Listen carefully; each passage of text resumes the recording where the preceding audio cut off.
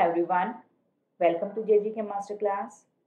Guys, we have already covered some topics of group theory like symmetry elements and operations, point group, reducible and irreducible representations, Mulliken symbol and many more. In today's video, we will be seeing matrices for symmetry operations. To understand it, we will see what is GMT, group multiplication table, and abelian group. This topic is especially on demand. So we will see the detail of matrices and we'll solve some problems of M.Sc chemistry previous year of questions on matrices. The topic is important for CSIR NET and GATE as well. Continue with the topic. Group multiplication table. So what is that? Basically, this table gives the binary product of any two members of the group. We'll see what is group. To understand this GMT, you should have knowledge of point groups, symmetry operations, and character table. So if you have knowledge of these three, you can go ahead with the video. Otherwise, I'll share the link. You can watch the videos on this topic and go ahead with this particular video. Group multiplication table. So you can see we are talking about here, as I have written, two members of the group. So the group is here C2V. For this C2V, we find 2n symmetry operations, that is n is here 2, so total 4 symmetry operations will be there, that is E, C2, sigma xz and sigma yz. So 4 operations are there. How to find it, that also we have seen in the previous video. So you can notice this is the GMT, which is we call group multiplication table. In this first row and first column, we write all the symmetry operations like that only. The rest of the columns you fill by the binary product, like C2 into C2 if you do, it will give you identity operation E. Similarly, C2 into sigma z, xz will give you the sigma yz. So basically whatever answer you will get here will be the same symmetry element of the same point group. And so like that we fill up this GMT. And you can notice here all the diagonal elements are here E identity operation in this particular GMT. We will see what if it is having diagonally E element, then what type of group we can call it. So for that, we have a term called abelian group. You might have heard about this group. So what is that? A group where all the symmetry elements commute with each other. Commute word is very important here. What is commutative? Like A into B, let's consider A and B are the symmetry operations. So either you multiply A into B or you multiply first B into A, both gives you the same answer C, that is another symmetry operation of the same GMT or same group point group. Okay, so what does it mean if you multiply, let's say C2 into sigma xz or sigma xz into C2, both give you the same answer, let's say here sigma yz. We will see in detail while solving the problem. And also we will call it abelian group if all the diagonal elements are identity elements. So you can notice here in this all the diagonal elements are identity elements. So the example of abelian group is C2V point group. So this is the GMT and it is the abelian group. Now we'll see the matrices for the symmetry operations. Why we need to do it?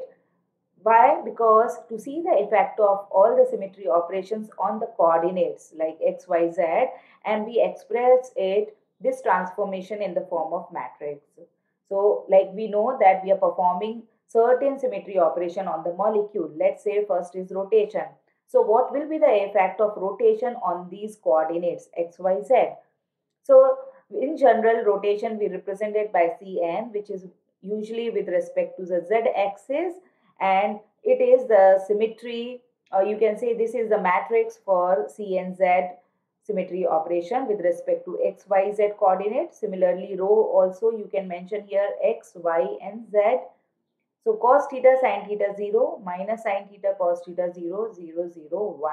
You can learn this matrix. It is the formula for the all rotational axis with respect to z-axis. For example, let's say we are talking about C2 axis or C2 symmetry operation with respect to z-axis. So here n is 2, that means theta we have to find out here, value of theta. that is 360 degree divided by n is 2 here, so we got the value of theta is 180 degree.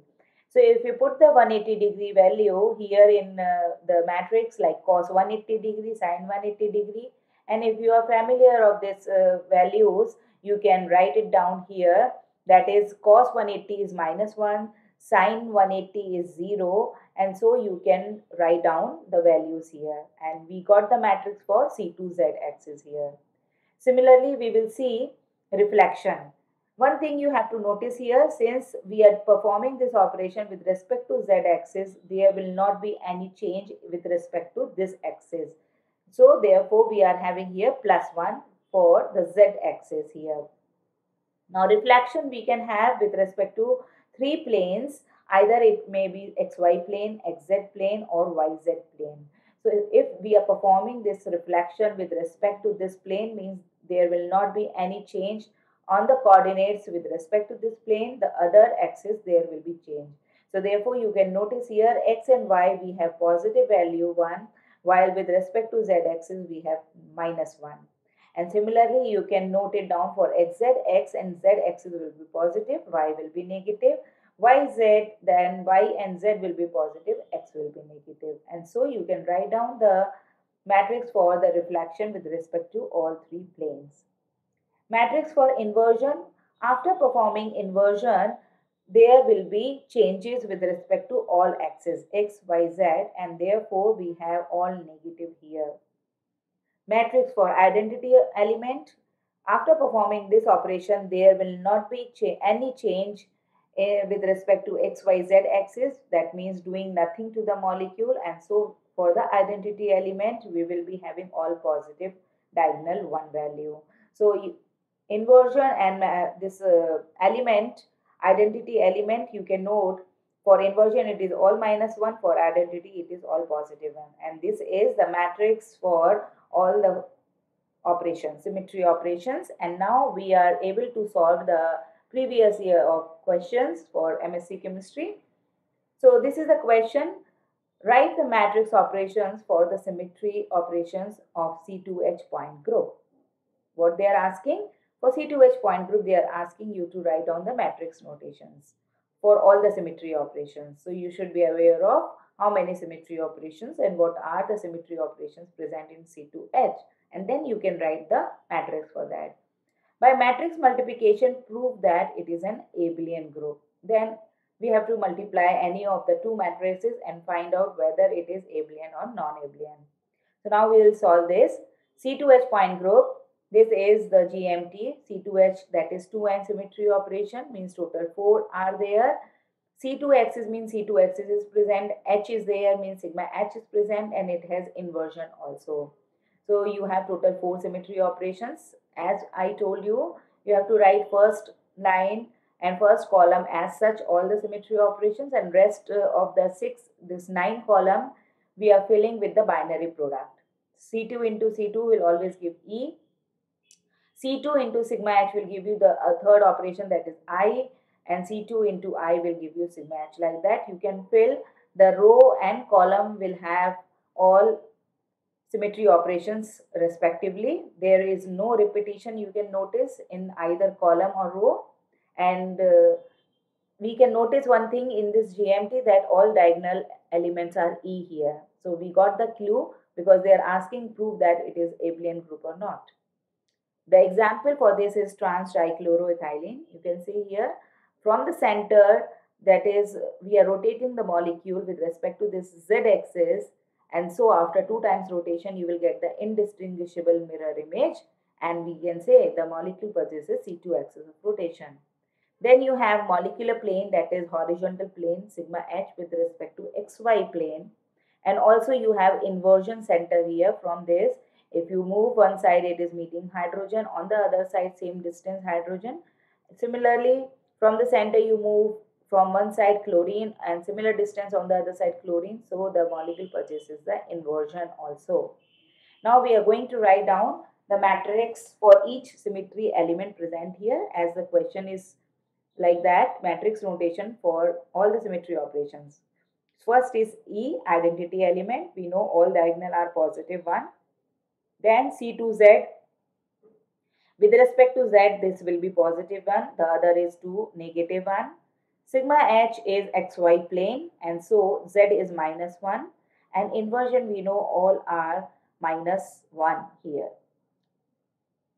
Now, the second part is by matrix multiplication, prove that it is the abelian group. So let's see, we are multiplying I matrix with sigma h. You can select any two symmetry operation with respect to column and row, and then find out.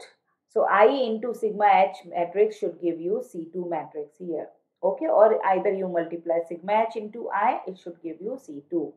So you can notice inversion matrix we have here. Sigma h is also present here. If you multiply, minus 1 into 1 will give you 1, minus 1. Minus 1 into 1 is again minus 1, minus 1 and minus 1 will give you plus 1. So we got here with respect to xy minus 1 and with respect to z it is plus 1. And so we got the matrix for C2z here. Similar matrix you will get, either you first write down here sigma h and then you write the matrix of I. So I into sigma h or sigma h into I will give you the third operation C2, and so we can say that the symmetry operations or symmetry elements for the above point group commute with each other, and so it is the abelian group. You can notice here. So it's very simple. Once you are familiar of the matrix, you can solve any problem related to it.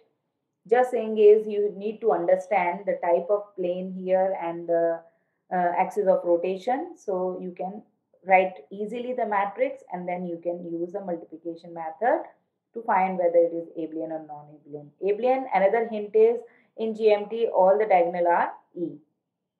Next problem, by matrix multiplication, find out the equivalent symmetry operations for the following product.